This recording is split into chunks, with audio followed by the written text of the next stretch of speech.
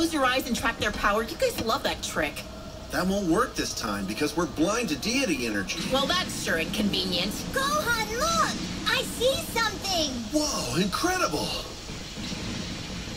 It's actually kind of pretty. You wouldn't think that if you saw it up close. It must be intense.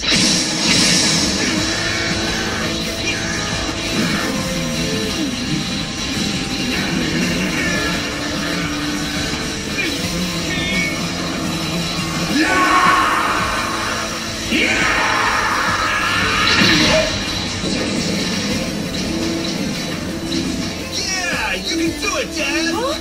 What do you see? Wow, it's awesome! All right, Dad! He's stronger than ever before! Unbelievable. He's actually going toe-to-toe with a destroyer. Toe-to-toe? At least! I think my dad might even be more powerful than him.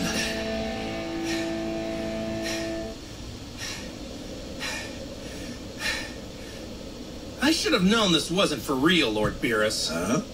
I mean, you're not fighting with your full power, are you? What gave it away? Yeah, sorry about that. I just figured a gung-ho competitor like you needed help pacing yourself so you didn't get exhausted too early.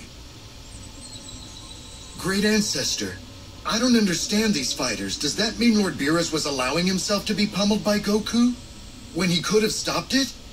Yes, it would appear so. But why would he do that? It's not about winning. Beerus is training him to use the Super Saiyan God power fully. Then he'll simply crush Goku with his true might. But what would be the point of doing that?